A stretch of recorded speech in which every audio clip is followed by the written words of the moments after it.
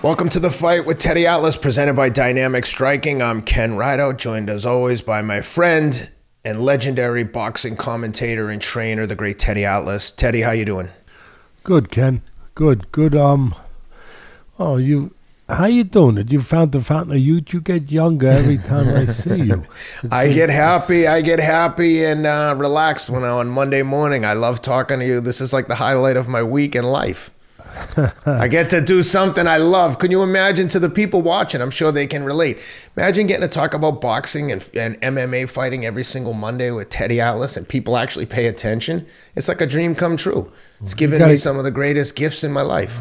Oh, that's nice. I appreciate it. You know, how's the training going for your Tokyo Marathon? Because I know the people would like to know, because you're the marathon king, Masters champion, and Tokyo, it's big. Yeah. So how's the training? Everything is going great. I don't know. I feel like I'm fitter than ever. I would have liked to have run faster at that Clearwater half marathon last week, but you know, when you do those races in the middle of huge training blocks, it's hard to be your sharpest and really like razor sharp. So, but yeah, I'm getting huge volumes in, 90 to 100 miles almost every week for the last 8 weeks, and I've got really 2 hard weeks of training left. The race is in 4 weeks. I leave in 3 weeks for Tokyo, and then, you know, a week taking it easy, just jogging in Tokyo to prepare for the race on March 5th. But yeah, I'm super excited. How long do you get there before to acclimate? I'm going to get there 7 days before. Is that enough? I mean, not in a perfect world, but I'm not. That's not how I make a living. So if I were a professional runner, I'd probably give myself 2 weeks. But yeah, I think that 7 weeks is like a reasonable, you know, meet you in the middle type agreement instead of being there for, let's say, 14 days. 7 days would be enough. Yeah, plus it keeps you from getting divorced too. I mean, that's exactly.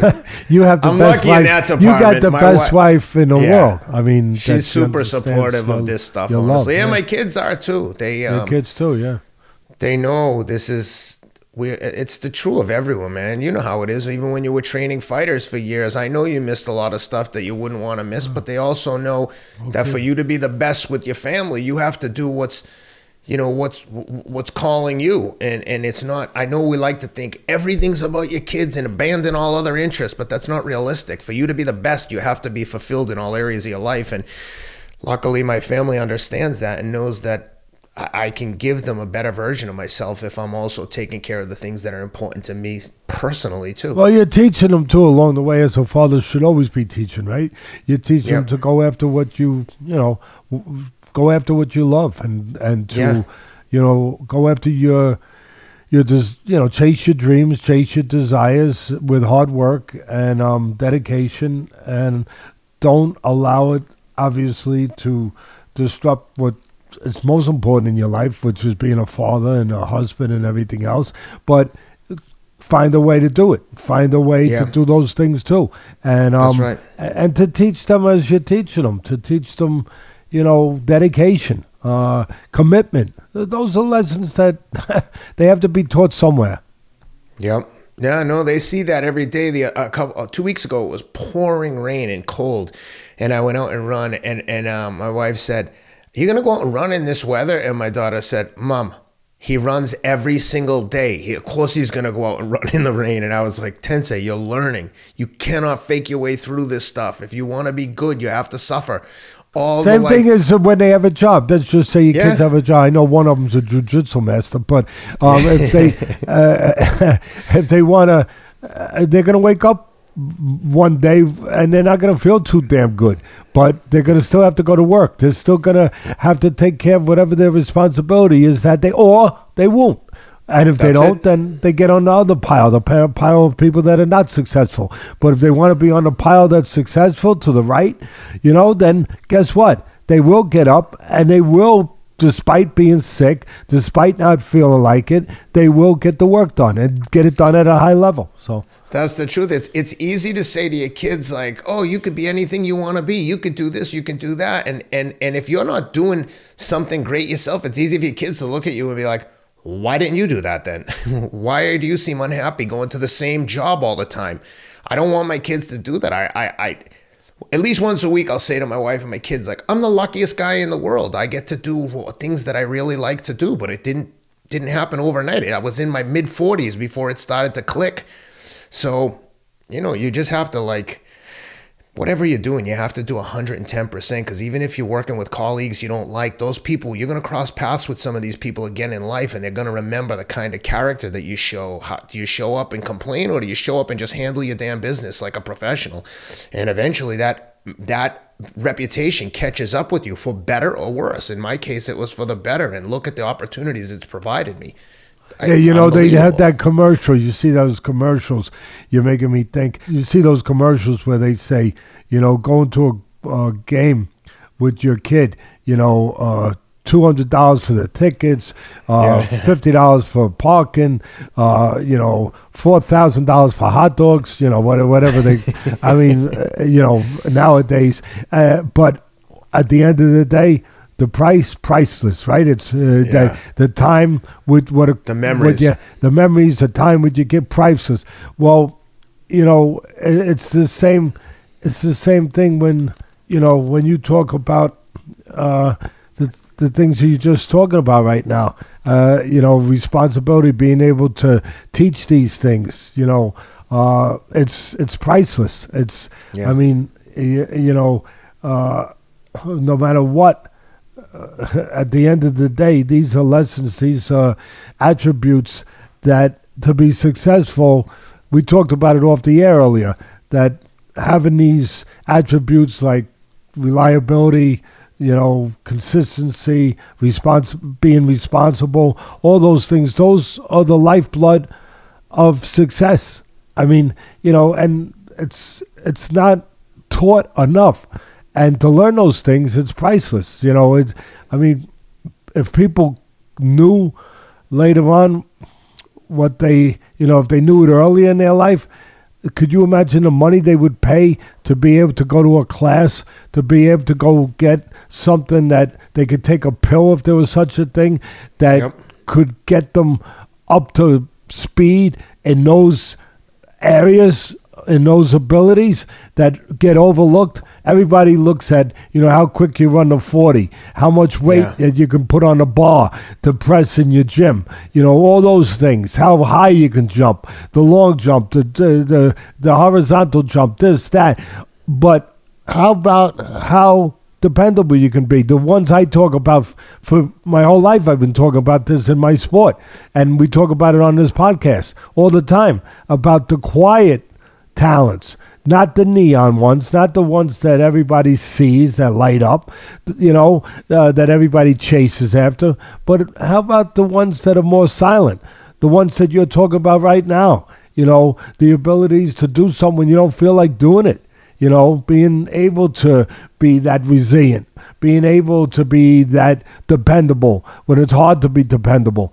Those talents are the talents that, quite frankly, they create millionaires. They create billionaires. They create just regular successful people. Fathers, mothers, you know, husbands, wives. I mean, without those attributes, without those abilities, you know, we'd have a lot less successful people in this world. You know, most of the people don't have those neon talents that we talk about.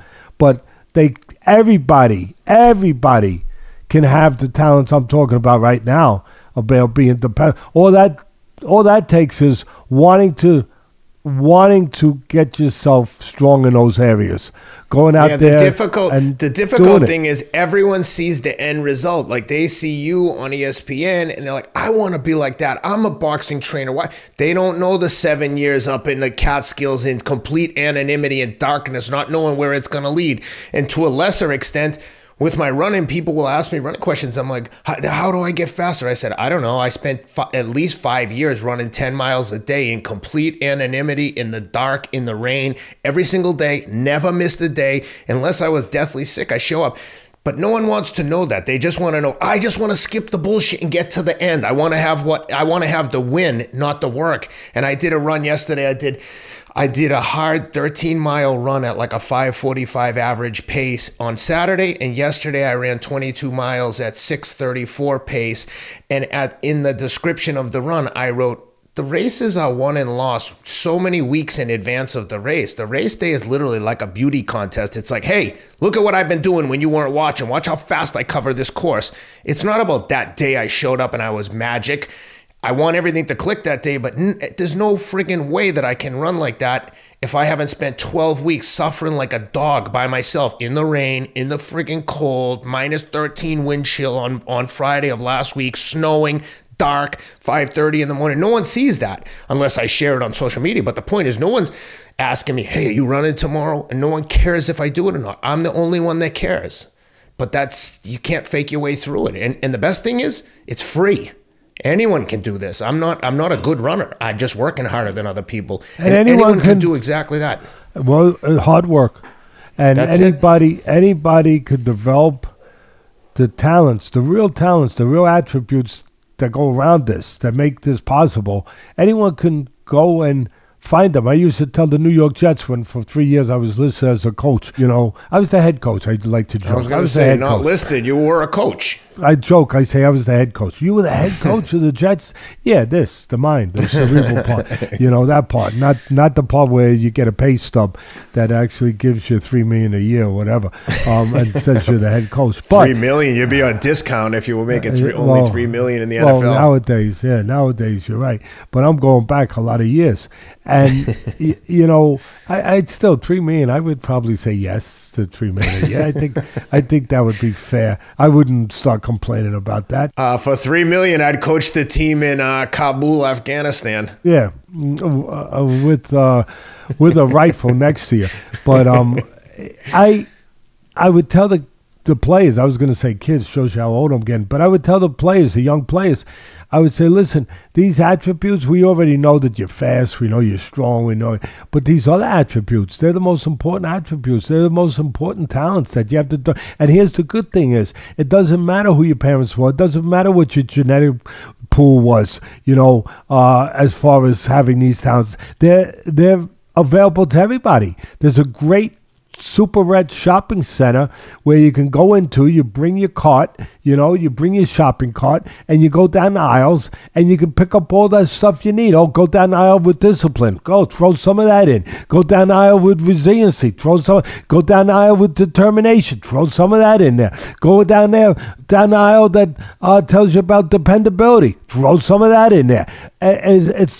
You know, it's available to everybody. Everyone could develop. Everybody could go and claim these attributes and take them and grab them and put them to use and start developing them. So anyway, that's our life lesson for the day, you know, that we like to do here at Dr. Atlas's and Ken Rideout's. The Super Bowl is coming up. We will have a Super Bowl champ the next time we go on the air. Eagles and Chiefs. That's a good point. So we have to get a pick. I'm going to real quickly say that, first of all, the 2 weeks off, I go back far enough where they didn't get 2 weeks off, Ken. I remember when they only got a week off.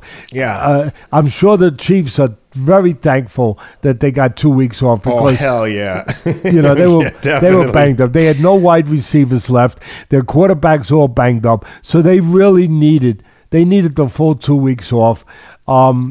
I don't know if it's going to give them everything back they need, but also their coach, Andy Reid, has a damn good track record coming off that extra week with the bye week. I know Belichick had a good one too. I think Andy Reid's might be better than Belichick's was, but I know that it's really a high percentage of wins when you give Andy Reid that extra week. So those are kind of things that I think have to be in there when you're trying to figure out who's going to win this game. Of course, you got the quarterback for the Chiefs. He's been there. He's done that. He's one of the greats already. He's won it. You got the younger quarterback hurt. of the Eagles. He hasn't been there. Will he handle the big moment? Will he handle the stage? The way Mahomes will. We don't know. We don't know till he's there. But I tell you this about the Philadelphia Eagles quarterback. Yeah, he's only in his second year. I think it's his second year, but he's been in big moments in college, Ken. He's played national title games in front of 100,000, people and millions of people on television. So I know it's not the Super Bowl, but it's not like this guy is going to have stage fright. Is what I'm trying to say. The odds. I think the odds reflect that, right? The Eagles are minus 1.5 points. Yeah. They're slight favorite, minus 125, plus 105 on Kansas City. I'm going to give you my quick pick. With all that having said, it's hard to bet against Andy Reid with the extra week and Mahomes and Kelsey. Mahomes and Kelsey, unbelievable. And you got the two brothers playing against each other. First time in the history of Super Bowls. Kelsey brother, one from Philly, one playing, of course, Kansas City. The Kansas City tight end, Kelsey, he's probably... He's the best tight end in the game. I know that because my son tells me. And also one of the greats of all time. So that's a great combination. It's hard to beat that combination. At the end of the day, you figure I'm going to take Kansas City. You know what I do when you figure, so I might go the other way. I'm going to say the Eagles, maybe it's their year. Just maybe, maybe it's just it's the year of the Eagle. Maybe. Teddy, the thought of those Eagle fans being the Super Bowl champs is a bit much for my stomach. I have some friends from Philly who I love, but my God, as a whole, those are some rough fans, man. I love when Dave Portnoy's term, not necessarily mine, it calls them the scumbags of Philly. I think some of the fans there actually embrace the moniker, but I hope, you know what, I'd like to see Philly win, like I said before, for our friends Frank Conto and his son Sonny, the heavyweight contender, and my friend OT, the rapper. But since you're taking Philly, I'm going to go with Kansas City. I think the experience gets them over. I think first year in Philly. I think Philly's the powerhouse. I think they're probably the better team. But given the closeness of the line, Kansas City's the fighter who's been battle tested. You know what I mean? They've been battle tested. Philly's had a little bit of an easy sort of journey, a little easier, a lot easier actually. But hey, listen, they got the job done. They did what they had to do. So you could say it's because they were that good. But they haven't been really put through the trials the way Kansas City has. They've been more like one of these fighters, one of these promoters fighters, that are the house fighter on one of these promotions, whether it's ESPN or whether it's PBC, whatever, that, they're going to be taken care of on their way to getting to that Super Bowl, to getting to that title fight. They get the benefit of being handed, pretty easy opponents. But, hey, Philly beat who they had to beat. They're there. They're very confident. As you said, they're a 1.5 point favorite for a reason. The guys that make those lines pretty good at doing that stuff. How do they figure the under-over is going to be? All right, good question. For the guys for our friends at MyBookie, please go to mybookie.ag only if you're going to bet on the game, and don't bet money you can't afford to lose. Use your head. Use the promo code ATLAS. They'll give you 50% credit on your first deposit. Let's see, for over-under, Teddy, we got over 50.5, over-under at 50.5, minus 110 either way. Over 50.5 or under, what do you like? I'm going to go over. I mean, I know that... If someone bets the under, I want to chop them in their throat. Who roots for little points? I want points. Yeah, well, it's the Super Bowl. You want, it's the big stage. It's Broadway, right? It's the big time. It's the big show. It's the big show. You want points. I know defense wins titles and all that stuff, but you want entertainment. You want to see points. So I'm gonna say, both teams have enough explosive people on the offensive end to get it done. Let's talk boxing now. the young prospect who I really like, Richard Torres Jr., the heavyweight. Yeah, I know. Olympian. That's why I put him on the list, because I know you'll. I mean, it's barely worth mentioning. One round, you know, they fed him the raw beef again. But I know you like to talk about him. And look, he's a silver medalist. He's 6-0 with 6 knockouts now. You know, what I like about him, he's got a little bit of a backstory. You know, they're building up that story. I like it. There hasn't been somebody that you hear about that's as well read as he is, as far as, you know, reading the literary artists, the literary you know, writers, the people in the literary world, the great authors. He apparently he's a very intelligent guy, a guy that's loves to read, also loves music. I believe it's more of the opera type, but you'll correct me in a minute. But whatever it is, I haven't really heard about a heavyweight, or any fighter really for that matter, since the great. And I'm not comparing him, because he's got a hell of a long way to go before Teddy Atlas will be mentioned and Richard Torres in the same breath as the great Gene Tunney, other than right now. But Gene Tunney, you go back to the 20s, the great Gene Tunney, who was heavyweight champ, beat Jack Dempsey in the long count, beat him twice actually. He was the guy that the writers back then couldn't understand him. They were like, you read books, like you read real books, like not just books with a lot of pictures in them. You actually read books in camp? Yeah, that's what I do in camp. I read, you know, he would read all these top writers, you know, and whether it was, I think he would read people like Socrates, he would read whatever, some of the great novelists too, but people couldn't believe it. They were like, heavyweight champ of the world? That, you know, it was thrown off the way that they looked at heavyweight champions, you know, like, or any fighter for that matter. Just because you're into the sport of boxing doesn't mean you're not a normal person. I always say, you want a champion, you better get a smart guy, because he's got to be athletic. Yeah, he's got to learn. I get it. He's got to be tough mentally, tougher than most people will ever be or ever imagine they could be. But you got to be smart. You got to outthink the guy. You got to outsmart. You got to figure this stuff out. You got to learn these things. It's not just about being strong. So anyway, I like the backstory that Torres is a well-read kid, that they were, like I said, I haven't heard anything like that since Gene Tunney, which is a hell of a long time ago, 100 years ago. But what I like, look, he got rid of, you know, he did what you're supposed to do when you're the promoter's fighter, you know, and you're being built up on TV and you're being fed T-bone steaks, right? Disguised as opponents, right? He ate them up. But also, being that he's a silver medalist from the Olympics, with all those amateur fights, he also did something he should do. You know, he showed some technique, a capacity to be, as I said, cerebral, and outsmart his outgunned opponent by stepping back and literally walking him in to the finishing punch of the night, the counter uppercut. I mean, he beautiful now listen, shot. Yeah, I mean, listen, again, he had the right opponent, I get it, but I like the way he did it. The point that I'm taking here is he did it instead of just running the guy over like a Mack truck.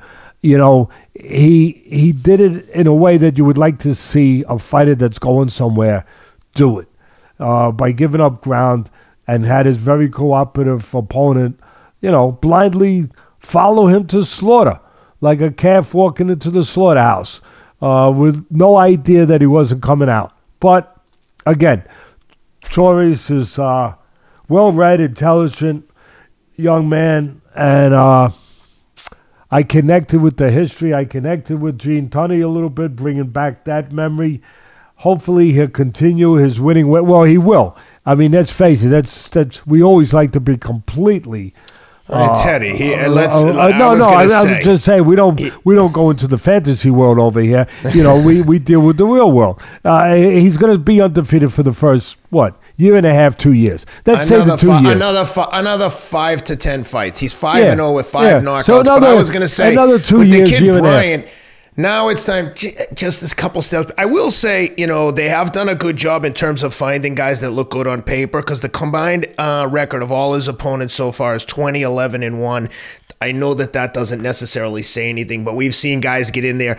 I mean, there was a guy on one of the cards the other night that was like 3-113. I'm not kidding. It was something outrageous that this guy was even on a real card. Well, how about the guy?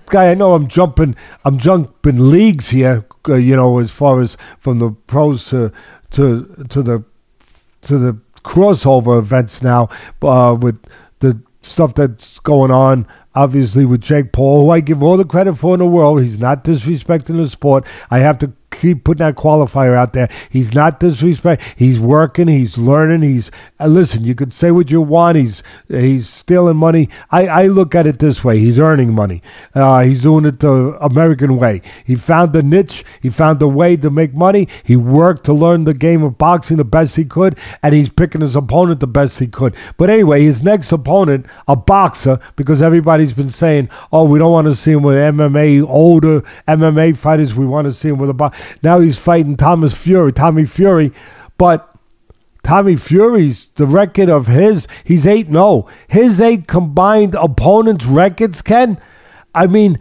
they make the guy that you just said, they make the records of the ones you just said as though Torres has like fought Jack Johnson, Jack Dempsey, Joe Louis, Joe Frazier, Muhammad Ali. I mean, they make it sound like the combined records of the greatest in the annals of the sport compared to. Let me just tell you quickly. Tommy Fury's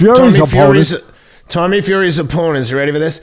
10 wins, 102 losses. No wins. Hold on. Listen to this one. No wins. 26 losses, 2 wins, 26 losses, no wins, 11 losses, no wins, 9 losses. Then he fought a guy who was 2-0, Jordan Grant, and then he fought Anthony Taylor. He's the total opponents, his total wins for his opponents. I mean, okay, one guy won 10, but that guy also lost 102 fights. Like, if you show up 112 times, you're probably going to win 10 of them just by getting in the ring. The total is somewhere around 20 and 176, something like that. There's not even 20. There's 24 wins and there's 200 losses. And I'm not kidding. And I think Jake Paul, I don't want to get too far down this because we'll do a full breakdown now. But Jake Paul's going to destroy him. Comparatively, I like him. I think he's physically too strong for him. But listen, comparatively speaking, wow. I mean, but then again, you could always get these crazy comparisons. And Teddy's only stopped 4 of those guys, and he's fighting at freaking light heavyweight. I mean, at light heavyweight. Now, if you look at it that way, which is not the right way, but if you look at it that way, you say, "Oh, Torres, wow, they're overmatching Torres." Yeah, but Torres an Olympic silver medalist. He could beat half the friggin'. He could beat probably some guys in the top 10 right now. I mean, after you get through the first 6 to 8 but guys. But that's why you're not doing these guys a favor after the first couple, because once you let them know the pros are no different than amateurs, it's a fight. You've been baptized with the waters of the pros. It's a mental thing. Okay, you're pro. Then let them fight guys that they'll learn something from. As we just said, guys like Torres, they've had 150, 200 amateur fights, whatever the heck he's had. But most of these guys that have gotten medals in the Olympics, and they've been fighting the best fighters in the world internationally in the amateurs.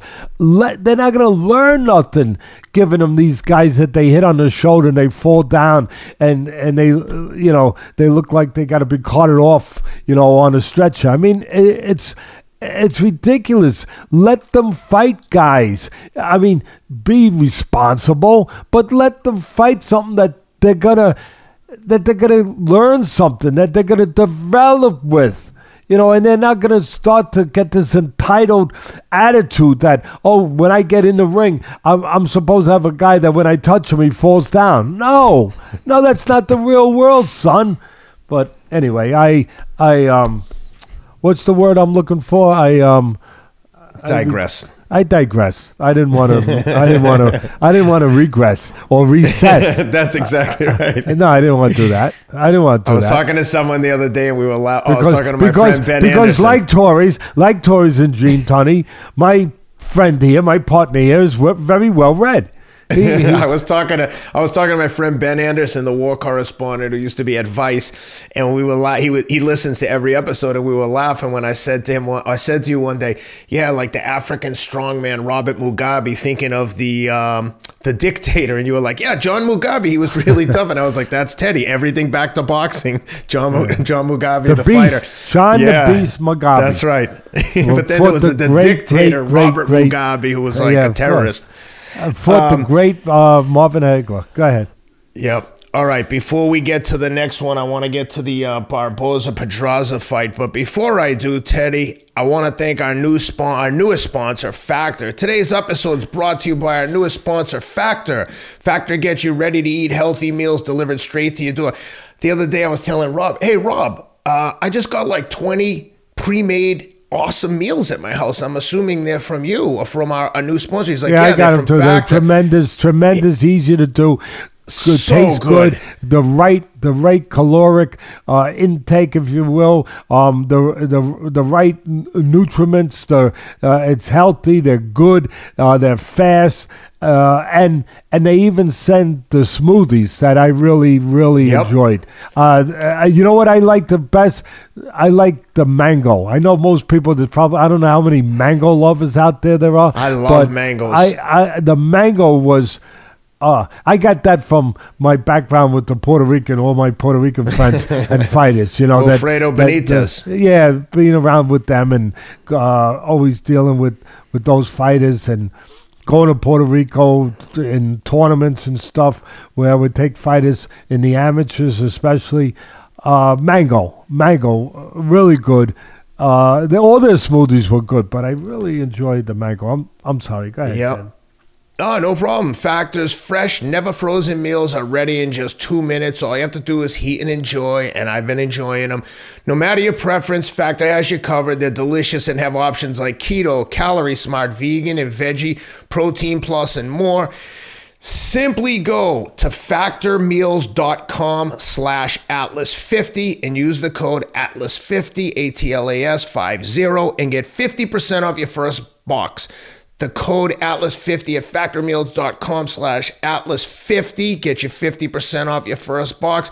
The only part I'll disagree with you, Teddy, is you said they're just the right caloric intake. That is right. If you're not doing much that day and you just need 3 meals, they got you covered. But when I'm done running, I need 2 of them. And my wife goes, I think the point there is that they're the perfect balanced meal. I said, yes. Yeah, for a normal person, but I'm not normal. You're burning up so much. But you know, the great thing about them is it's kind of like having your own tailor. You know, when you go to a tailor and you say, I want it made this way, I want a suit that's specially made to fit me this way, look this. They make them where they're tailor made, where you can pick exactly what you need. Exactly, like you said, you have to, you double up. Well, speaking of tailors, you remember my friend Frank Shattuck, who was a boxer from the New York Athletic Club, who made me that awesome newsboy cap that I wore one day. Yeah. He's a huge fan of the show. Shout out to Frank Shattuck, custom tailor in upstate New York. He's never made anything for me other than the cap. I'm just telling you, he's a good man. Oh, you got stuff coming now. After this shout out, his suits are expensive, Teddy. He's dressing guys like Fred Astaire back in the day.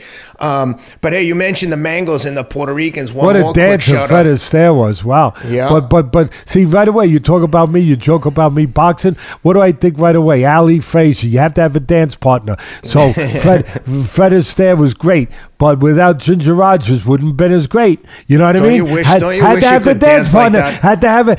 Gene Kelly, Ginger Rogers, Fred Astaire. You have to have a partner to dance. Muhammad Ali, Joe Frazier. What would Ali be without Frazier? Toro Gotti, Mickey Ward. Oh, yeah. You know what? When I see dancers like that, don't you wish you could just dance really well, that it just came naturally to you? Or you could sing. It's funny you said that. If I could dance every time they played music at a fight or a ball game, I'd be in the aisles going, "Look at all these moves I got." Because when I see someone who can really dance, I used to think I had rhythm till I got married, and my wife said, "You have absolutely no rhythm." And I remember one time we were at an engagement with Michael Mora was there with us. You know, he became like family. He obviously won the heavyweight title, and I trained him. And so we were at I forget what it was, but we're out there dancing, and he's looking at me, and he sees me, you know, like my wife said, I don't know, rhythm, and he looks at me, he goes, Teddy, you're not supposed to make the music. You're not supposed to dance to the words. You're supposed to dance to the music. Like now, you know.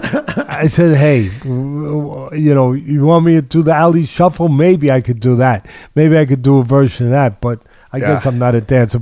And then he's out there and he's moving. You know, he's moving. He's saying, "This is the way you move." I say, all right, just listen. Just make sure you throw enough punches while you're moving. And never throw one when you can throw two. Hey, you mentioned the mangoes in Puerto Rico. I'd be remiss if I didn't give a shout out to our friend, the great Rosie Perez. She's on the show on Showtime called Your Honor with Bryan Cranston, who was the star of Breaking Bad.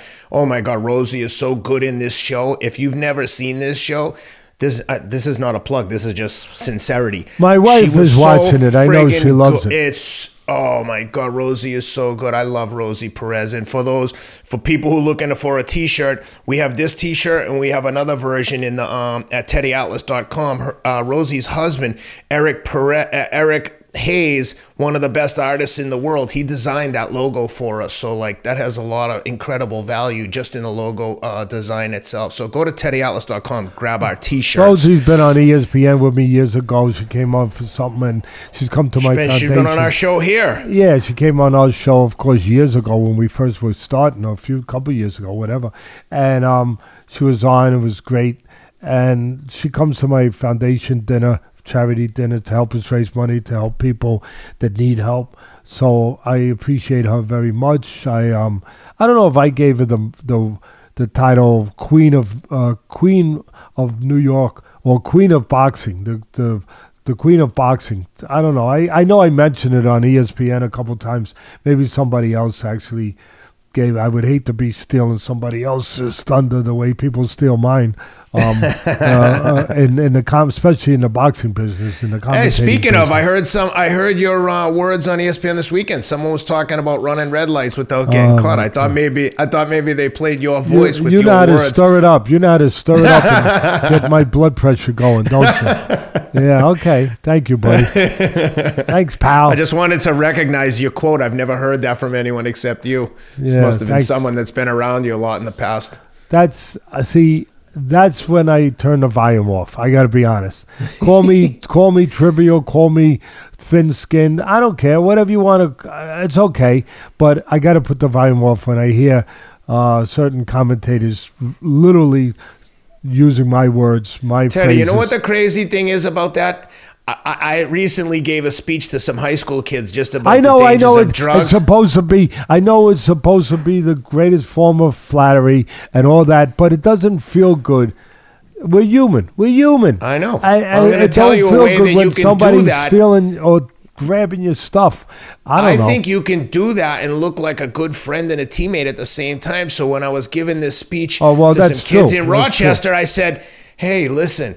Everyone experiences fear. My friend Teddy Atlas would describe the time waiting to go into the ring as the hardest part of a fight, not the actual fight, because your imagination can create all these things." And I said, this guy's like a psychological guru. He's taught me all this. But now I've got the point across. I've used your material. I've credited you. I look like an even better team player, and everybody wins, and no one's offended. And it's like, hey, yeah, no one. I just wouldn't going feel on for right. a long time. It's hard to have all your own original material. Just credit where credit's due. See, I just wouldn't feel right grabbing somebody else's thoughts and using them constantly if I wasn't at least giving them some a little That's credit. It's so I easy just to wouldn't do. feel right. I just, like when I talk about the old time sayings, like the fighters, this guy, I think they're great sayings. They're great. I used them on ESPN for years. For the 26 years I was calling the fights there. I would say, oh, this guy's harder to miss than he is to hit. That's a great saying. It's harder to miss this guy than it is to hit. Like the great Mickey Duff would say. Yeah. But anyway. I'm with you. All right, let's get on to the next one so your blood pressure doesn't get too high. All right. Junior welterweight contender Arnold Barboza remains unbeaten. 10-round unanimous decision over former 2-division title holder Jose Pedraza on Saturday. He won on the scorecards by 97-93 and 96-94 twice. Relatively close on the scorecards, but I thought Barboza looked really good in this one. I had him winning pretty handedly. What'd you think? Good fight. He kind of followed the same blueprint as Torres did in the prelim fight, where big difference, of course, Barboza had a real opponent in front of him, former world champion, 2-division champion in Pedraza. Of course, Torres didn't. But he used the same blueprint, controlling the outside, giving up ground, to set up counterpunches throughout the night. That's what Barboza's blueprint was, and he stuck to it. He was catching Pedraza as he came in. Barboza, he played the role of the spider for the first 8 rounds, inviting Pedraza into his parlor or his web and looking to eat him up a little bit, or at least pick away pieces of him, bites here and there, which is what he was doing.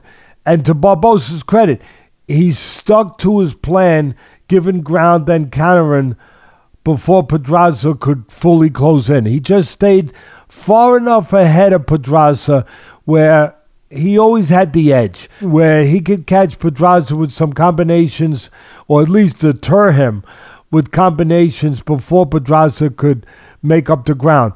Kind of like, I've said this before, Ken, like if you're on top of a hill, and you got kids coming after you, but you're on top of the hill, and you're throwing stuff at them, you got the big edge. You're going to hit them before they can get up that hill. They might still get up the hill, depending on what you're hitting them with. But if you're hitting them hard enough with certain things, they might never get up that hill. That's kind of what Barboza did. And that's what fighters do when they know how to use distance and range, where you control range, where you separate yourself enough, where the other guy has to come to you, he's got to get up that hill, you have an edge. The edge doesn't last long, just lasts for 2 or 3 punches, maybe 1 second, where you get those punches off before you close the gap. Then it's up to you to get up that hill again, to stay up there and keep that edge so he never fully gets up the hill. I think that's a great analogy. That's what Barboza did for 8 rounds. 7 rounds. 7 full rounds he did. But then finally, I gave credit to Barboza for following his game plan. I got to give credit to my man Pedraza for following his. Because it didn't look like it at the beginning because he was losing those rounds. But his was to keep pressure, keep it up, until it finally... What do I say all the time?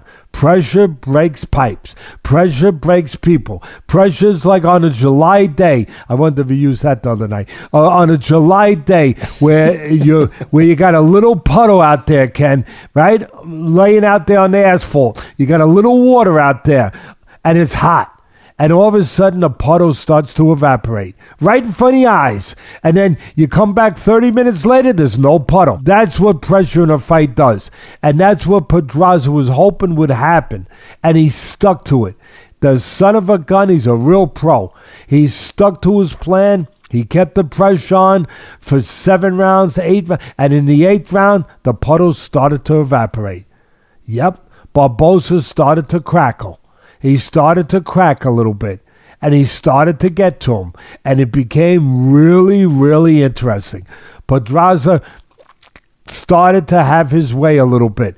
But what really made it a really interesting, terrific fight was you got to peak. As I often say, you look at the car, it's a race car, it's great. You look at Barbosa like a car, the tires, everything looks great, it's running good, but you want to pick up the hood and you want to make sure that the carburetor and everything is there for the long haul. You want to make sure it's got the goods under the hood.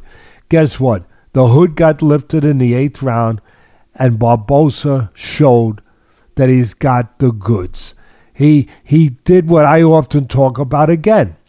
Not just showed you he knew how to fight like a champion, he knew how to behave like a champion. Even more important, he knew how to behave like a champion. And he did. He behaved like a champion. And what did he do? He lost that round there. He started having trouble, but he made a decision, very smart, and the commentators didn't really touch on this, but he made a decision, and they're good. I'm just saying that from my viewpoint, I can only see it from my viewpoint. The comments that I would make is that he'd been boxing all night long, being on top of the hill, controlling range, catching Pedraza before he could get close to him. Now he realized it was kind of like those old Western movies when the Indians are starting to come to the fort and you got to hold the fort and they're starting to come over the wall. You got to man the wall. You got to man the wall and you got to have people on that wall. That's kind of what Bosa did. He said, they're coming to take the fort. Pedraza's looking to really overrun this fort. I got to put men on the wall. And instead of continuing to move backwards and retreat and give up ground, he would have got run over. He would have gotten run over. But instead, he manned the fort. He stood with him. He stood with him. A lot of people would have said, oh, I'm not so sure about that. He was sure about it. He behaved like a champion. He knew that he had to make a stand. If he kept moving the way he did for the first 7 rounds, he would have gotten caught. Because as he was going backwards, Pedraza was coming with great confidence now, great speed now, and he would have caught him. He would have caught him going backwards, and the spiral would have continued. The momentum would have continued in Pedraza's way, and Pedraza would have started to dominate the fight. That's what would have happened. But he stood. He locked in. He grabbed the floor, and he stood there, and he fought him off, and that is won the fight for him. Then later on, he was able to go back in spots to a little bit of, being on top of the hill, separating himself, getting a little bit of distance and looking to count. But he had to make enough of a stand, hold the fort long enough for the troops to get there, for the cavalry to arrive, for him to be able to slow up the onslaught of Pedraza. It was brilliant. It wasn't talked about, but it was instinctive. It was his innate intelligence to understand what he had to do. At that moment, when he was faced with survival, with winning or losing, what he needed to do, how he needed to behave and react. And he did. And he held him off enough where for the rest of he lost some of those late rounds. That's what made it close. But he was able to also hold enough ground in those late rounds with the lead that he built for the first 7 rounds to win the fight by 2-3 points and keep his title. That's what I saw. That's what I appreciated. That's what I wanted the fans to make sure that they could see it and appreciate it and understand all the dimensions that go into this great sport. Mentally, emotionally, technically, physically, everything. So that was a terrific fight. Really, I applaud both guys. They both behaved like champions. Pedraza behaved like a former champion, and Barbosa behave like a champion who's just not ready to be a former champion. He's just not ready to be a former one. Not yet. Not yet. I love that. Yeah. I love that part from the movie Gladiator, where they got the guys that are the gladiators, right? And Russell Crowe, you know, who's the great general. What's his name? General that became a slave. I know you're talking about Maximus Aurelius. Maximus, yeah, Maximus. How could I forget Maximus? The great Maximus. And so Maximus, and he's with all these other slaves now, gladiators, and one of them is having a conversation before they go into another one of these death matches, basically. And the guy says, "Do you believe in the afterlife?" And Maximus, the great Maximus, says, "Yes, I do." "Do you believe you'll be with your family in the afterlife?" He goes, "Yes, I do, but not yet." I love that. He goes, "But not yet, not yet." And we ain't dying today.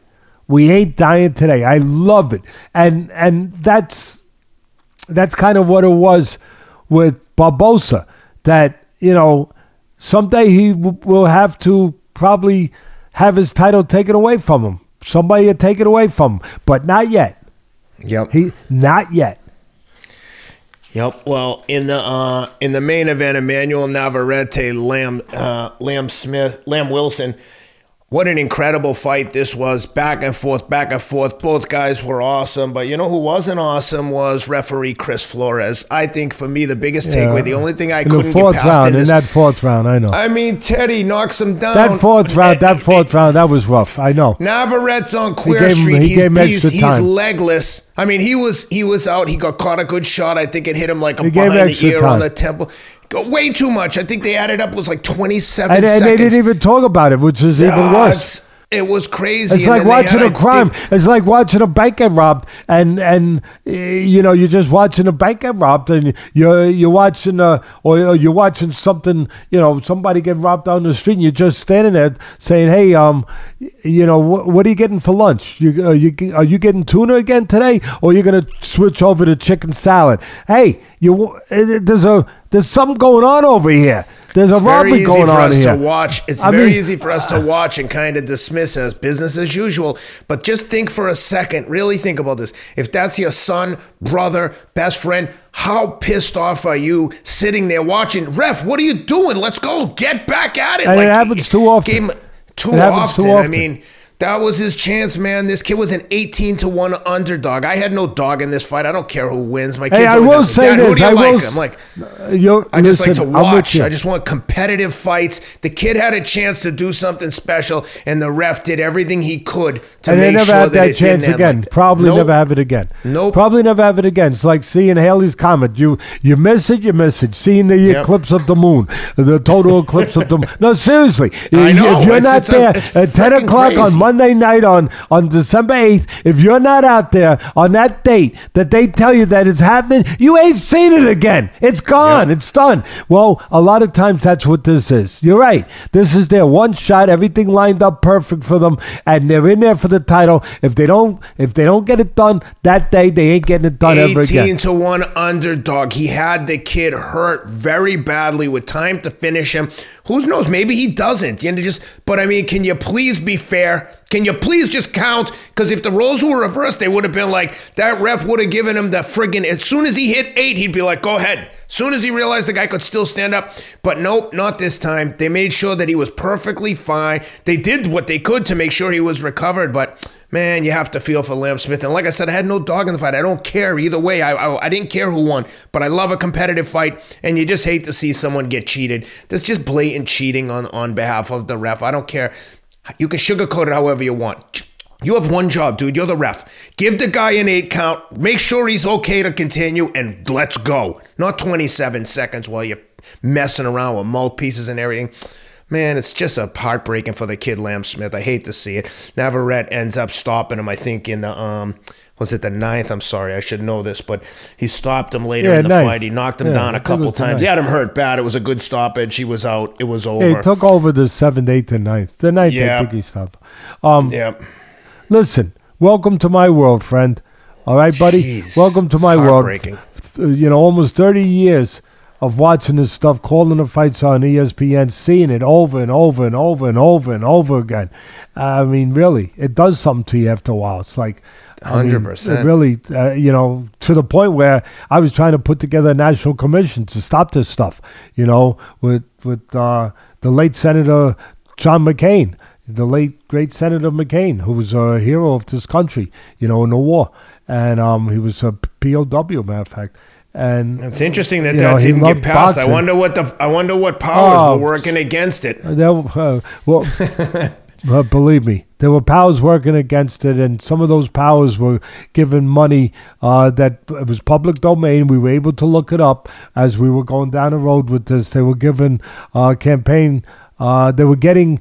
Put it this way: those powers that stopped it from happening, in the government, that we needed not to stop it from happening, to do what McCain wanted to do, which was to get this national commission, which I wanted, which other people with me wanted. There were powers in the government that they were getting campaign contributions from certain promoters that you might recognize their names, okay? and like Vince McMahon would say, if you can't control the outcome, it's hard to promote a really profitable business. Yeah. When you can control 90% certainty, the outcomes, it's easy to keep the gravy train rolling. Yeah, so that got in the way, unfortunately, that some of these politicians that did not feel the way we felt, that they wanted a more honest sport in boxing, so we never quite got to the finish line with that, unfortunately. But we were giving it, not that it helps anyone, we were giving it the old college try. But to break down this fight, another terrific fight. And early on, I could just, nobody was talking about this because they were talking about the champion Navarrete and his power and all that stuff, and not giving Wilson much of a chance, coming all the way from Australia, 18-1 underdog, as you said, Ken. From my position, from my view, I'm watching it, and I could just see that Navarrete, the champion, and obviously the huge favorite, I could just see that he might get caught with a counter because he was throwing a lot of looping shots and loading up and falling in. And I'm watching it, and I know that it's all about Navarrete because, like I said, he's a punch, he's a champion. But I'm saying, wait a minute, this guy Wilson is going to catch him something here because he's throwing more together punches, the tighter punches, the crisper punches. He was maintaining better position and controlling his range really well. And, he was staying balanced better. And sure enough, in the 4th round, Navarrete, he leads. He does a big technical no-no. You hear me talk about it when I call the fights all the time. And I would never let a fighter do this in the gym. But it has to be corrected in the gym. Otherwise, they're going to do it in the ring.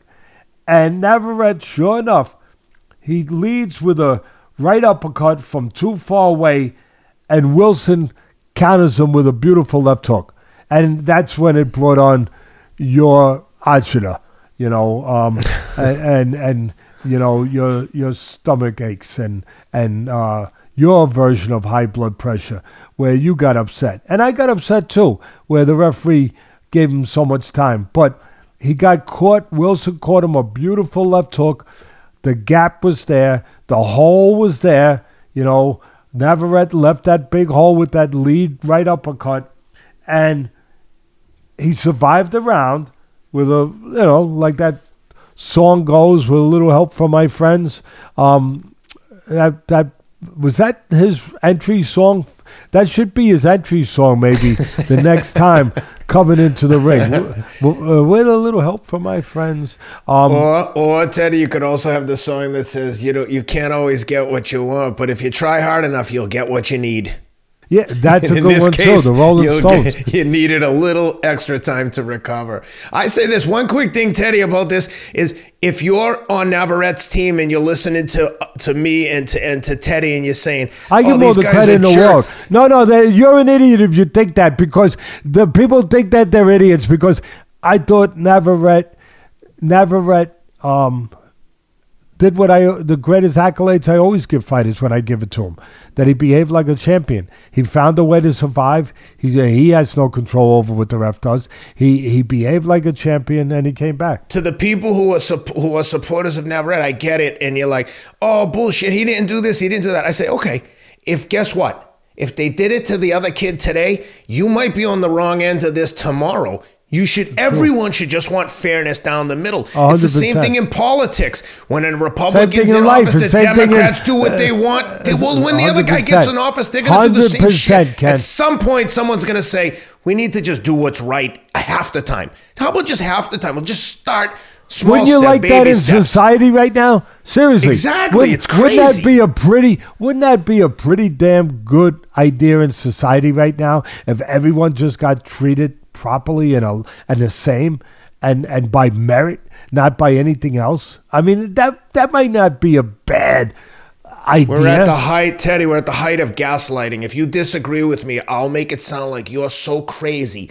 Even if you're right and I'm dead wrong, I'll just continue to lie. We're seeing it all over the place with like all the different issues that are going on, from the spy balloon to the vaccines. If you don't agree with the party line or whoever controls the mainstream media, you are a complete idiot and a conspiracy theorist. No, words. Free to think. Words. You're an enemy. You're like an enemy of the state or whatever.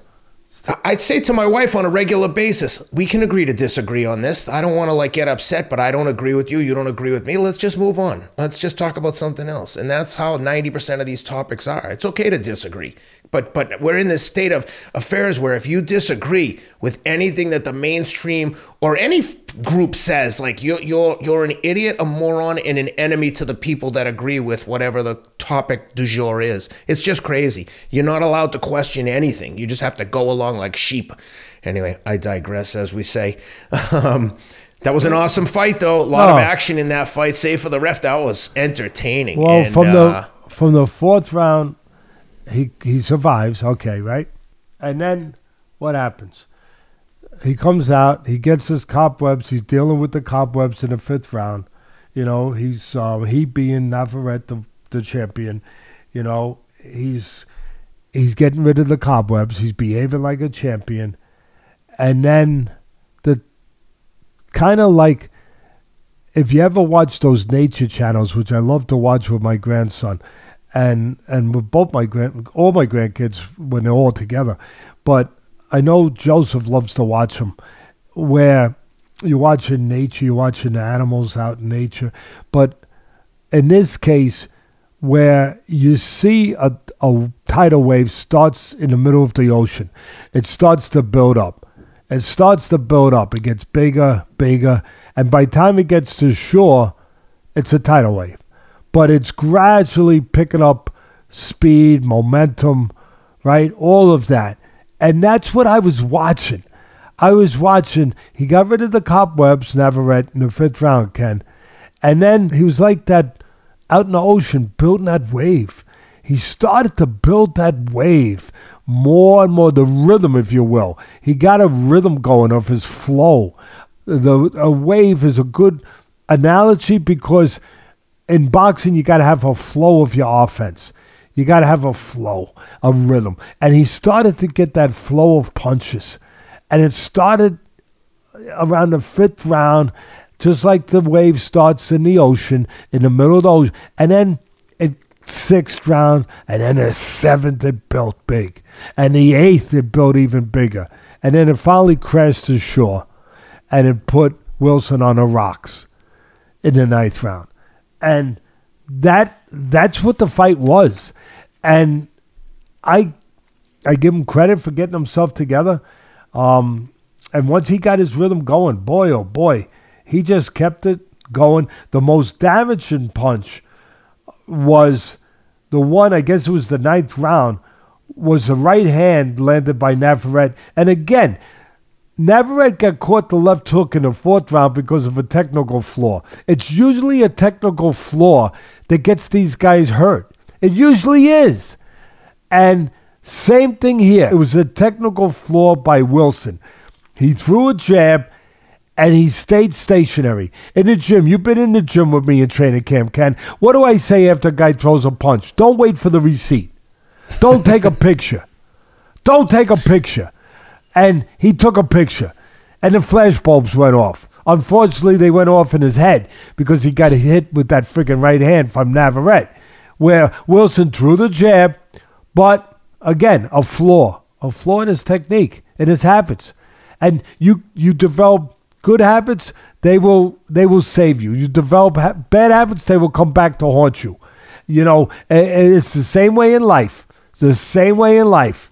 And you pick up bad habits, like Ken was talking about, giving lessons to his kids. You know, you might not like to hear it, but you learn, you listen, you develop the good. Later on in life, you'll be saved. You'll be saved by them.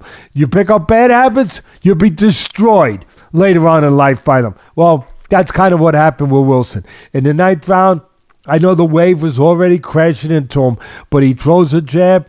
He stands there, the right hand comes right over, crashes, does the big damage, and really ends the night for Wilson. The referee, I have to say, we destroyed him in the 4th round. I'll give him credit in the last round. He did give Wilson every look before he stopped it. I will say that. I mean, it was... I agree. I agree with you. Ken, you could also say it didn't matter at that point. You know, it was easy to do that. That's exactly what I was going to say. Yeah, and you'd be right. You'd be right, because at that point, it was... the horse was out of the barn. You know what I mean? It didn't matter. At the same time, I will point it out, because we like to be fair here. Nobody could say we don't look at all sides, because we really do. And the referee... Took a look. He could have probably stopped it a tiny bit earlier. Kept looking. Wanted to make sure that he didn't stop it too early. And then finally, he stopped it when it needed to be stopped. Because Wilson was just going to take even more damage. I have to mention this. First of all my applause to both fighters. It was a good fight. And Wilson came over from Australia and he fought his heart out. And Navarrete, as I always say, behaved like a champion. He didn't just fight like, he behaved like one when he had to. So they both get my accolades. But I have to mention this because, again, I think the fans expect we try to cover everything that we need, that we feel needs to be covered. And I would be wrong if I didn't mention that something that bothered me was having Wilson's 2 little children there at ringside. Now listen, God bless them. I think it's the greatest thing in the world. You have family and you have kids and you flew them in from Australia. Greatest thing in the world. It's a family thing. You're going to celebrate winning the title. You think you're going to win the title. You're going to celebrate it as a family. Yes. Let them be in the room. They're little kids. Let them be in the room. And then when daddy comes in, when they wake up the next day, they can see daddy with the world title. Or if he don't have the world title, they can say daddy fought a great fight. He'll win the world title next time. Oh, we love you, daddy. We're proud of you, daddy. But to have 2 kids that young at ringside, I'm just not an advocate of it. Because I know how brutal this sport is. I know how unforgiving this sport is. I just don't think that kids that young, can properly understand what's going on when their father's getting hit. Can properly, deal with that at that age and see their father, because you're going to get hit. You're going to get hit. And then, of course, he got hit. And he got hit. And he got hit. It bothered me where I'm blessed. You're blessed.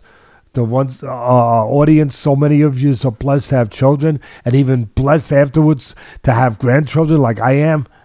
I would not want my kids at that age, not at that age, little older, yeah, okay, but at that very young age, to be at ringside to see their daddy getting hit by another man to the point that, you know, he's got to be protected by the referee, where they can't properly understand it.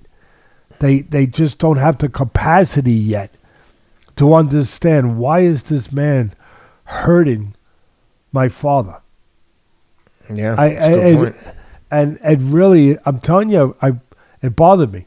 But anyway, I give all the credit in the world, as I said, to both fighters. I understand that it's the decision made by Wilson and his wife. I understand it. I get it. For me, I just, like I said, I just wouldn't be an advocate for that. Anyway, nothing but great respect for the effort that Wilson gave, and for, of course, the effort that Navarrete gave to keep his title. Yeah, awesome fight. All right, let's jump over to the theater at Madison Square Garden, and more or less all-female event. The great Amanda Serrano, Puerto Rico's own, in action against Erika Cruz from Mexico. When I was watching this fight, I sent you and Rob a text. I said, the defense is masterful in here. It reminded me of like a Pernell Whitaker, just slipping and bobbing. Of course, I was being sarcastic. I love Amanda Serrano. I did an interview with her once in New York, so I'm a huge fan, but there was not a lot of defense on display here. To use a quote from you, they would have been offended if you missed them. They hit each other with I will bombs. put forward the quote from the great Mickey Duff, yeah. Harder to miss than to hit. And then I'll throw in another one. I'll throw another one because I know that you love them, Ken. I'll throw another one. This, where they would say, if it was, I'm going to say it as though it was men fighting. This fella gets insulted if you miss him, Teddy. So, but they were bombing away. Accidental headbutt early on, split Erika. They know how to behave like fighters. They know how to behave like fighters. She was bleeding profusely, and she just kept going. She didn't seem, she wasn't on the level with Serrano in terms of technique. She had her head down a lot, winging punches, but my God, toughness in spades. She had as much toughness as anyone that's ever been in a ring. I mean, she took a pummeling all night, and Amanda Serrano just also can take a shot, but she just walked through everything and just kept throwing. They threw so many punches. I was like, my God, there's nothing going on here except constant punching. So interesting. And I love Amanda Serrano. Happy for her. Happy for the people in the Brooklyn Puerto Ricans. They were out in force. How'd you like that one? Oh, it was a great fight. It was, and I wanted, first of all, some of these women, oh my goodness, are they so tough? Oh, wow. Scary tough. I mean, really, it's, and I want to just real quickly give credit to the Cold feature, because the women there, and that woman, the one that lost, Makhachev, who lost to the champion, Baumgardner, wow. It was Makhachev, was she tough. Oh, was she tough. Again, some of these women are so tough. But getting to the fight at hand, Serrano Cruz, we take our hats off, and I take my hat off if I was wearing one, as a gentleman should to a lady. But in this case, just to salute and recognize a champion's behavior. I mean, she truly behaved. I'm talking about Cruz right now. Both of them were great, but Serrano will get her credit, and she got it already. She won the fight. But, yeah, I can't give enough. I would feel guilty if I didn't spend a couple minutes really giving the credit that I'm giving right now to Cruz. as I said, to recognize a champion's behavior, as I always talk about, she behaved like a champion, as did Serrano, as do so many of these women fighters, as did Katie Taylor several months back in the summer when she beat Serrano in the big garden. They fought, I think it was in the smaller, in the Hula Theater, I believe is where the fight was, right? But the bigger garden during the summer was Serrano and Katie Taylor, and my goodness, both of them. But what heart Taylor showed, and of course Serrano too. They showed that just the great, really pride and toughness that is so connected with, in particular with Cruz, that's so connected to Mexican fighters, you know, where that's passed down, you know, that tradition of fighting, the tradition of toughness. I mean, Cruz really personified that. And usually you'd think Teddy'd be talking about this with a man fighter, but no. I'm just talking about, that's where it doesn't separate man or woman. It's just a fighter. It's just about, it's kind of like what you were talking about earlier, like about race. When people make everything in society now about race. I don't, stop it. It's about people. It's about humanity. It's about human beings. That's what it's about. The human race. One race. And that's what I'm talking about here. That she personified what a fighter is. Whether it's a woman, a man, whatever. Just what a fighter is and how a fighter behaves. What a fighter looks like. It looks like that. A person that's that proud, that tough, that ungiving, unwilling to give, to submit. You know, I had once said something to the writer Ron Borges, one of the top writers in boxing, one of the top writers in football and sports. He wrote for the Boston, up in your part of town where you come from, the Boston Globe, for the Herald. He wrote for them. He was their top writer for years. One time he came to a Mickey Ward fight that was in New England somewhere on ESPN, and it wasn't, you know, publicized as a huge fight, Ken. It was a fight on the way up. Without fights like this, Mickey Ward doesn't get to that huge fight with Arturo Gatti for $1 million, you know. So they're all important, even though you don't know it at the time. So Mickey Ward's fighting a fighter named Green, and Mickey Ward is getting clobbered. He is getting driven from ring post to ring post with punches, and it's and you know, the referee's looking. He's just taking punishment. And then during the course of the fight, I actually said, this fight ain't over.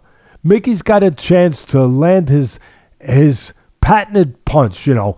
He's not the only one who had it, but I called it his patented punch, the left hook to the liver. You know, his Sunday punch, his magical punch, where he taps you up top, creates your elbow up a little, and then he gets you with the liver punch, the left hook. But he was just missing it. Just missing it. Round after round after round. So finally I said, if he would just change the angle, and instead of throwing like a traditional hook, throw it like an uppercut to the body, it'd get in there past the elbow instead of being blocked. And he must have heard me. I'm kidding, of course. But all of a sudden he does. His instinct under pressure, you know, what allowed him to get through the fight was that part, the mental part. You wouldn't think that because it was all about toughness. But he makes that little adjustment, and he throws the left hook slightly inside the elbow instead of outside. And sure enough, it lands, and he hurts Green, and he jumps all over him. Oh, my goodness. He jumps all over him, and he chases him down, and he gets rid of him. It was just sensational. And after the fight, Ron Borges, my friend, the writer, he says, Teddy, I need a quote for my story. I'm doing a story. I said, you want a quote? He goes, yeah. What did you see tonight? I said, you know what I saw tonight? I saw what a kid sees the first time they go to the zoo. He goes, the zoo? I said, yeah. The first time they go to the zoo. They go to the zoo. What does every kid going to the zoo for the first time want to see? They want to see the lion. They want to see the lion. And they get there, the parent takes them, okay, I'm going to see the lion. They're all excited. I'm going to see the lion. What the lion? And now they're getting a little closer. They're walking up the trail, getting closer to the lion. And all of a sudden, just before they get to the lion's cage, what do they hear?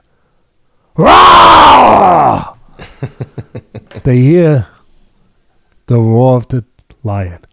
And right away, soon as they look, they say that nobody has to tell them. There doesn't have to be a sign on the cage. Nobody has to tell them what it is. That's the lion. That's the lion. I said, that's what tonight was. If a kid came, if a person came to a fight, if a person never been to a fight before, and this was the first fight they ever went to, and on their way to the fight, they said to their friend, what does a fighter look like? They didn't have to have any other explanation other than to get there, look in the ring, see Mickey Ward, and then say, that's a fighter. That's a lion. And that's exactly what I saw when I was watching Serrano and Cruz. You saw the way that Cruz just kept coming up with the blood pouring out and just kept going, no matter what she was getting. Hit by a good puncher, a clean puncher in Serrano. She just kept coming. That's a fighter. If you've never seen a fighter before, man, and again, getting back to my point, it's not about black or white. It's not about female or male. It's about a fighter. It's about a human being. It's about humanity. It's about a person. That's what it comes. What it comes down to. At the end of the day, that's what we're left with. At the end of the day. And that's what's great about boxing. It brings us right down to what matters. How you behave. Shows who you are. Who you want to be. Who you demand to be. Who you say you are. By the way you behave. The way you act when that moment comes. Oh my goodness. It was terrific. It was terrific on both sides. And again, it brought back those rivalry fights between the, Mexico. The Mexican fighters are so known for the tradition of boxing. So known for their tradition, the heritage, of the history of great fighters in Mexico. And Puerto Rico, the same thing. That little island has had so many great. I was blessed enough to train one of them. I think maybe the best one ever. Wilfredo Benitez. Maybe the greatest one ever. For me, there was a lot of great ones. Carlos Ortiz, if you go back far enough, yeah, just a lot of great ones. But obviously, for me, I trained them. I'm gonna pick Benitez. But that little island has had so many great fighters. And Mexico with its great tradition. This was one of those rivalry fights, Puerto Rico against Mexico. But again, it came down to just two fighters. And it couldn't have been better. As far as breaking down the fight, early on, Cruz won the early rounds just by coming forward, outworking Serrano. To your point, she had her head down, she was winging. And she was winning rounds for me. She was out working Serrano, and Serrano obliged her. She doesn't run from a fight. She fought the kind of fight that Cruz was looking for. She engaged her. She stayed right there and she engaged her. But then, around the fourth round, Serrano made a change. She made an adjustment. And that's why she's obviously where she is. She made an adjustment and she stepped out of range. Again, the commentators didn't really talk about this, but I want to give him credit for this. Serrano, we know she's tough. We know she's a good puncher. We know she's strong. But she made a little adjustment. She stepped out of range a bit. She was smart. And she started timing Cruz as she came in. And that changed the flow of the fight. Very much like the Pedraza, what I was talking about earlier, you know, with the Pedraza, who did Pedraza? Barboza. Barboza fight. Very similar. Where Barboza was controlling the outside and catching Pedraza on the way in. All of a sudden, Serrano gets outside a little bit, and now all of a sudden, she's able, as I said, change the flow of the fight, disrupt the rhythm that Cruz was in, and it gave Serrano the edge, where she could pot shot Cruz before she got close enough to catch her, before she got up the hill. And Serrano began to place her shots really well, Ken. Really nice, solid, hard, clean, good shots. And both to the head and to the body. She placed some hellacious punches to the body. That's another reason why I say how tough Cruz was. Forget about the ones there. We saw the blood. We saw all that. But the body shots that she endured, that she walked through, was really pretty incredible. Cruz was throwing the larger amounts of punches. Serrano was doing an excellent job of just really intelligently and calmly placing shots. Beautiful shots. A head class caused Cruz to have her vision impaired. We talked about that. That was a shame. That came from both fighters coming together with their head, the cut on her head. But it didn't deter her. Not at all. Because she had a mission. Cruz had a mission of coming forward and just bringing hell and fury. And she brought hell and fury all night long. I got a kick out of it, Ken. She basically told her corner to get out of the way and let her fight. I mean, the poor thing. Nobody pointed this out, but I see everything. The poor thing, Ken, her corner person put her mouthpiece in at one point upside down, and nobody pointed it out. I saw it. She had to take it out with her glove, with blood all over her glove. She had to take it out with her glove and then replace it and put it in correctly. But that didn't matter because she was there for one thing: to fight and to find a way. And blood wasn't going to stop her. Body shots weren't going to stop her. A mouthpiece wasn't going to stop her. Nothing was going to stop her from doing. And Serrano, at the end of the day, I applaud them both. Serrano, as I said, she did a magnificent job making that little adjustment around the fourth round where she stood out of range just enough to give herself an edge, which she took advantage of and did a tremendous job placing those shots. Great fight, great respect from me to both of these women warriors. And what I'll finish with, what impressed me most, Ken, and there was a lot to be impressed with, but it was the incredible, we saw the incredible heart, obviously, as Cruz, of both fighters, but of Cruz in particular, what she was dealing with. But what really impressed me the most with Cruz was her demeanor. It never altered. It never altered at all from the first round to the last round, with blood and everything that was going around. She stayed the same. I mean, that really, think about what I'm saying. Her demeanor, she was stoic. She was stone cold, matter of fact. Let's go. Next round. Get out of my way. Let me move forward. Blood, bricks could have been coming at her. It didn't matter. You know, just give me the mouthpiece. I'll put it in the right way. Push the blood out of my eyes and let me go. I was impressed.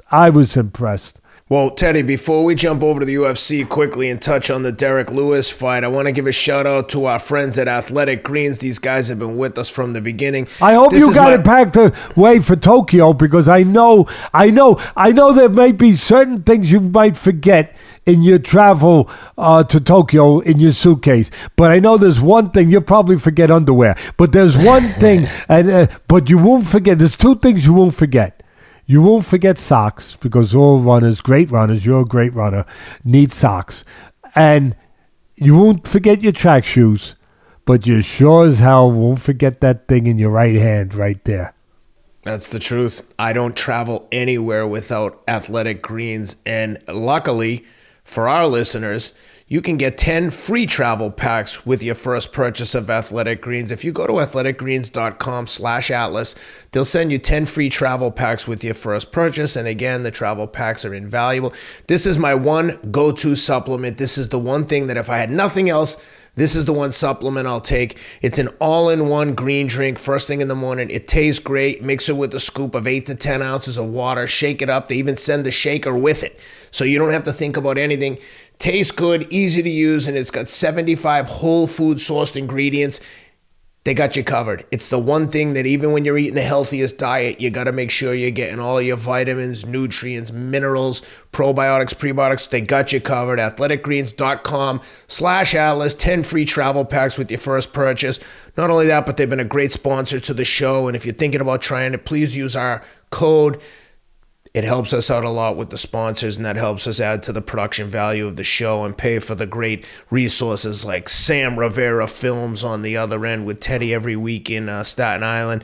And, of course, producer extraordinaire Rob Moore. That guy doesn't come cheap. Athleticgreens.com, guys. Please check him out. Teddy, let's talk UFC. Derrick Lewis. I love Derrick Lewis, but I think what we've realized in these fights, especially recently with Derrick, is in the early days, he could just muscle his way up with some of these guys when they take him down. But this sport continues to evolve. And if you don't have all your bases covered in the UFC, you're just not going to get wins. He always has the bigger racer. So there's always a threat that he can knock someone out. But God, every time someone gets a hold of him and gets him on the ground, it's the beginning of the end. And that's what Sergey Spivak did to him. First round, just one-sided, complete beatdown. He just took Derrick down. Derrick would muscle his way up with not much technique, all strength. And then Spivak would just take him right back down, drain him of all his energy, ground and pounded him. And great win for Spivak. Good personality, seems to be an exciting guy. Curious to see what comes next for him. He's definitely climbing the ranks. But what'd you think? How'd you see this from Derrick? I'm still tired. 3 o'clock in the morning it started. Oh, that's another thing. I got to assume because of the heavy Asian influence, the main card starts at 1 a.m. The one thing I'll say, Teddy, is the U.S. is always accommodated, so our British fans always get the fights super What about accommodating late, me? What about accommodating me? 3 o'clock in the morning, Ken. Listen, I wasn't happy with it. I had to watch it in the morning. I cannot but stay I stayed up up that late. I was stupid enough. I know you did. Stupid enough, crazy enough, dedicated enough, maybe, to stay up with my man Brendan Wood. You know, part of my great Twitter team. And they're all great. Rob Moore, you know, Ian Mackey, but Brendan was as crazy and wacky and dedicated as I was. He stayed up with me. God bless him. And 3 o'clock in the freaking morning, we stayed up and we tweeted. I don't know. I want to meet the person that actually got one of my tweets that was actually up at 3 in the morning and received one of my. I'd like to meet that person. I know. I read them all in the morning. I'd like to shake hands with that person. I'd like to take that person out to a nice steak dinner. Okay?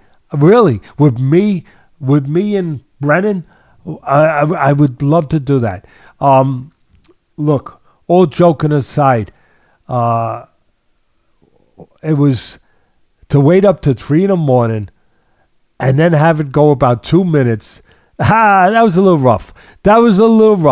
Like, I waited up for this. But you know what? I knew what I was waiting up for because I actually tweeted, me and Brennan, but I actually put out there a tweet that, obviously I thought it was a good one. I just said, don't go to the refrigerator, Don't go to the refrigerator. I had to do this tweet a little different being that it was 3 a.m. I said, Ken, don't go to the refrigerator or to bed because you might miss this. That's how quick it's going to be. So, and sure enough, if you went to the refrigerator or if you closed your eyes for a second, you missed it because it didn't last too long. But here's the breakdown, because there's always a breakdown to it. Yeah, Lewis reminds me of the parallel to his twin to a certain extent in my world, in the boxing world, would be Deontay Wilder a little bit, where Wilder never developed really a lot of the technique he should have developed. He had that one thing, the great eraser of power in his right hand. He had that.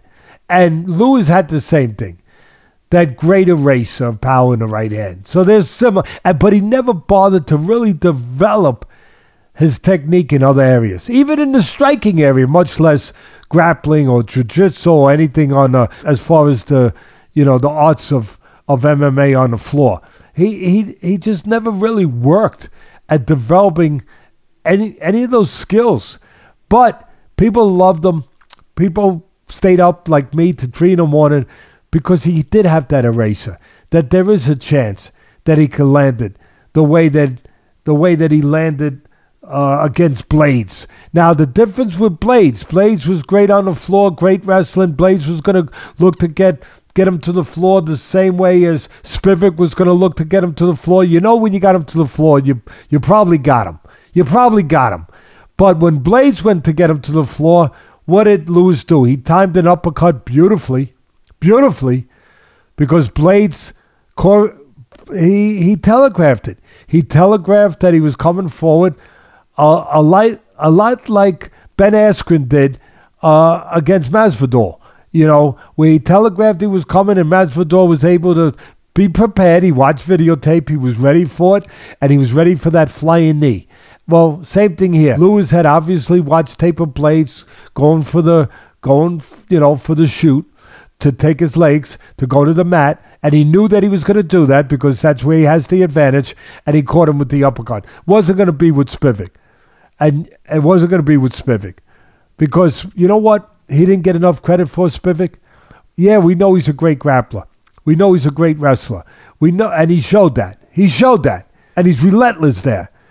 But he's improved his striking game enough where he had a good jab, and that jab was able, and I tweeted this too. Not that I'm an MMA expert, but I'm a fight expert, not an MMA. I get it when it gets to the floor and all that, but I appreciate the art of fighting in whatever form it is. I appreciate it. I know what it takes. And I had even tweeted that I thought that a key early on in the first round was for Spivac to use his jab just to control range, just to keep separation so that Lewis couldn't get his hands on him, that Lewis couldn't get his fist on him, to make Lewis make a mistake, to keep enough, just keep enough range where he didn't get caught with one of those big, haymakers that Lewis can catch you with. Use the jab, keep separation, and create enough space. You know that old saying, Ken, give the guy enough rope here, hang himself? Well, that's how you go about fighting Lewis. Give him enough rope, he's going to hang himself. Create enough space, control him enough. He's probably going to make a mistake where he's going to reach in, he's going to leave himself open for a counterpunch, or in this case, to grab him safely where you could take him to the mat. And that's what happened. He used the jab early on. He kept space, Spivac, really well. And then finally, when it came the right time, when Lewis got when he got close enough to Lewis safely, without leaving himself vulnerable to one of those bombs, he wrapped his hands around Lewis and it was all over. It was basically over because then he took him to the floor. And like you said, Ken, he was moving him around, picking him up, putting him back down, on the floor. Lewis was trying, but he's out of his element. It's like a fish out of water. He doesn't know that stuff. He doesn't know the grappling. His strength means nothing. His power punching means nothing when he's reduced to that place. And he was reduced to that place, to Spivak's place, where Spivac was the man, where he was the boss. And once Spivac got him there, he was two things. He was relentless and he was smart. He knew how to position himself. He was all over him, and he didn't stop. He kept the motor going. He kept going fast, moving him around, and moving his body, position himself until finally he got the position, Spivac that is, that he needed, that he wanted, where he could get the hold that he needed for the submission, and he did, and he went about it methodically, fast but methodically, smartly. Like I said, relentless but smart, and he got what he wanted. Like I tweeted, I said, "There's the mistake." He was waiting for the one mistake for Lewis to make to give him the geography that he needed to dominate, and that's what it's about, geography. And that's exactly, it's geography in a war. You want to fight the battle in a place where it suits you. It suits your troops, your strengths, the artillery that you have, that it suits you. And it's the same thing here in fighting. You want to get to geography that suits you and your talents, your abilities. And sure enough, he used a jab. Then all of a sudden, Lewis makes a mistake. Spivac gets the geography he needs in tight, takes him to the floor. And like they say, that was all she wrote. Yep, that's it. That's a pretty good summary there. Quick shout out to our guys at MyBookie. Check them out at mybookie.ag. Use the promo code ATLAS for a 50% credit on your first deposit. UFC 284 coming up. Makhachev versus Volkanovski. Islam Makhachev -400. Volk +300. Who you like? That's a tough one. Those odds are crazy. I thought it would be closer to 50-50. But check them out at MyBookie, mybookie.ag. Use the promo code ATLAS for a 50% credit on your first deposit. Well, that's a wrap for all the fights we had covered. The one thing that I just wanted to mention, I saw announced this morning, the fight everyone's been waiting for. Thank God they finally got it done. Credit to Eddie Hearn and Matchroom. AJ, Anthony Joshua, he's getting the fight everyone's been waiting for, Jermaine Franklin. Jermaine Franklin, who lost to Dillian White, who's been knocked out by Anthony Joshua, Alex Povetkin, Tyson Fury. I just don't know where they're going with this one. Anthony Joshua and Mark. Well, Joshua's been knocked out, you said, by those guys. Dillian White's been knocked out by all those guys, and he beat Jermaine Franklin last time out. I thought you said Franklin, so you threw me off. All right. No, sorry. Yeah, Franklin, who lost to Dillian White. Dillian White, who's been already knocked out by Joshua and Povetkin and Fury. He beat Jermaine Taylor, majority decision. Relatively close fight, but a fight that absolutely no one was looking for. Anthony Joshua against Jermaine Taylor. I mean, come on. What happened to Joe Joyce? What about Tyson Fury? What about Deontay Wilder? What about Andy Ruiz? What about anyone? No, when you started, you threw me off. I thought you were talking about Franklin. Yeah, no, we knew this was coming. Dillian White is fighting the rematch, as you said. It's great being a fighter over across the pond. It really is. You get paid. If you become one of those guys, you become a millionaire, and you don't have to win your fights. You can lose your fights. The great British audience will come out, and they will They will back you. They love you. They will come. I mean, here's a guy, Dean White, who Teddy, Jermaine Franklin, Teddy, he's getting AJ. Have you even heard? I vaguely wait. You told me off. Ken. You're mixing the crap out of me. Is Dean White Jermaine Taylor and Anthony Joshua are fighting. I was just saying that Jermaine Franklin lost to Dillian White. Now you said Jermaine Taylor. You got me really screwed up over here. Franklin. So it's a rematch of that fight. It's Jermaine Franklin, getting his first shot against Anthony Joshua. So Franklin lost, and he's getting a time. So when you lose, you get a fight. All right, listen. I got it. You confused me with the names. Sorry about that. No. I got to listen better.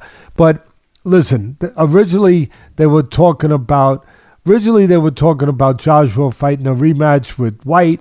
Of course, he had knocked out White some years ago, and White was only one fight removed from being knocked out by Fury in a abysmal display. I mean, he wasn't prepared. He wasn't prepared to fight the right fight at all, and he got destroyed by Fury, got finished with the uppercut, and then Dillian White comes back, gets on the winning track, fights Franklin from the United States. Franklin was undefeated. Franklin loses to Dillian White in a competitive fight.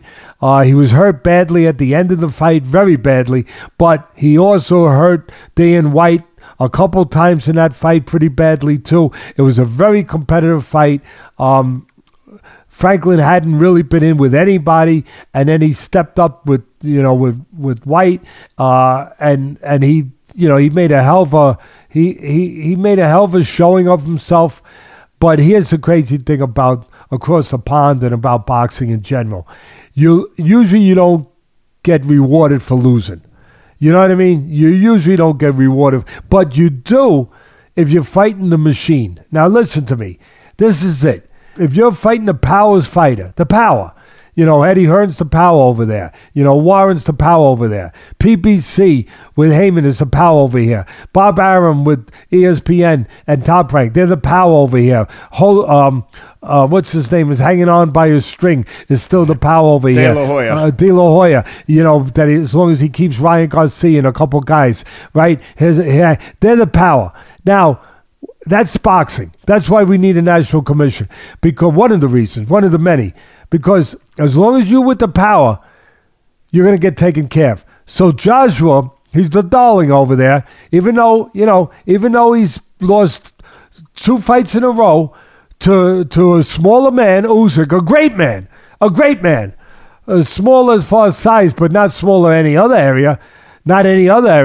I mean, Usyk was maybe one of the greatest cruiserweight champs of all time, solidified all his titles like Holyfield did. He's the only guy I can think of other than Holyfield as being that kind of cruiserweight champion, the greatest of all time, him and Holyfield. And then he's an Olympic gold medalist.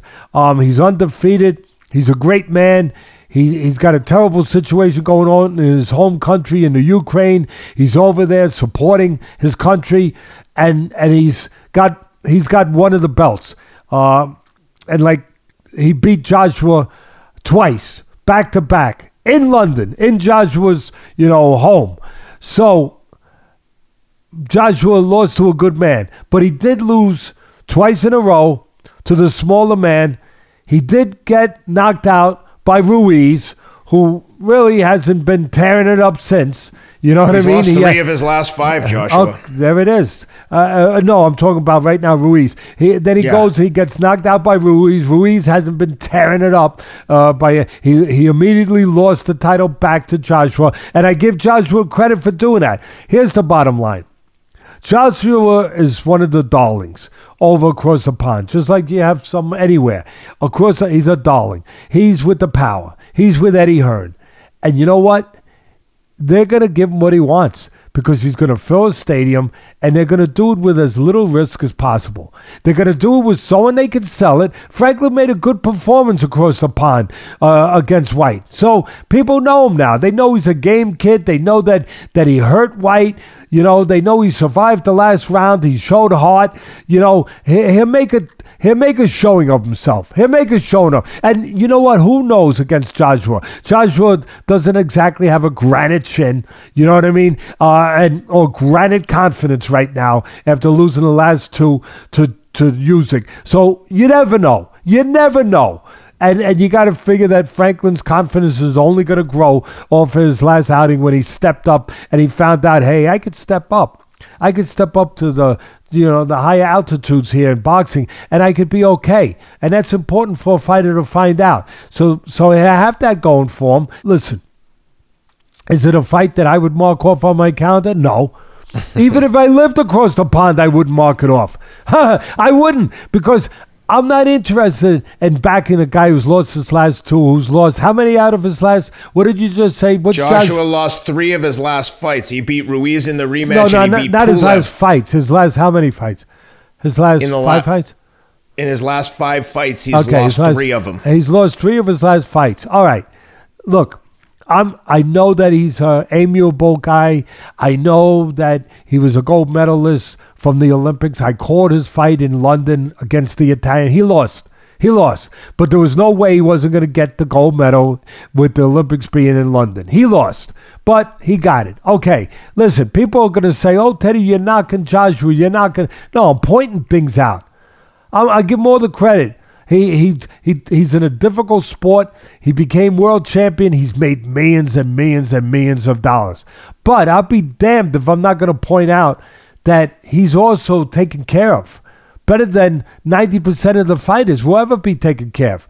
That he's also, protected. That he's also favored, in a way where a lot of fighters would not be given this fight against this guy on this platform to make another $20 million or whatever the hell he's going to bring. Is probably somewhere in that neighborhood. They're going to fill out any stadium that they put in, because that's what the English do. They come out and they support and God bless them. God bless them. If I come back in another lifetime, I want to come back as a heavyweight from London. That's what I want to come back. I better change my name though, because the English fans will remember this, and they'll say, "Oh no, you weren't nice to our bloke. You weren't nice to our bloke, Mr. Joshua. You weren't nice to Joshua." Hey, yes I am. I just told you. I respect him. I respect that he gets in that chamber of truth. One of the most difficult things to do in the world. That he gets in there. And that he faces another man, which is very difficult to do in a squared circle. That he faces his fears, his inhibitions, all of those things, the dangers that are inherent in this sport. Yeah, I respect all of that, but I'm honest. I point out that he again is treated much better than most fighters, and given privileges that most fighters would never be given if he wasn't in the position he's in over there. And he makes money. So, of course they're going to do it. Eddie Hearn's smart. He does a hell of a job over there. And he's going to make more money with him. Of course. And they should, because they built this thing up. They believed in it. They worked at it. They nurtured it. And now they're getting the dividends of it. Good.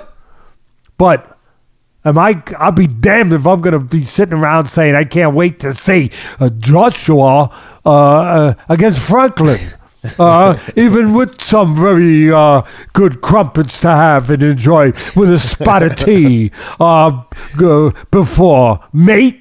No, I'm not.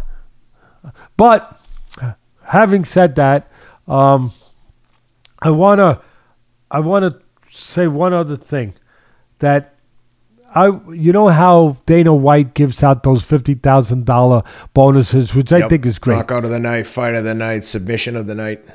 I wish promoters in boxing would do the same thing. I'm not trying to spend anyone's money. I'm just saying I wish. But anyway, Dana White does that. I think it's great. I know people are going to say, "Oh yeah, he doesn't pay millions of dollars more than."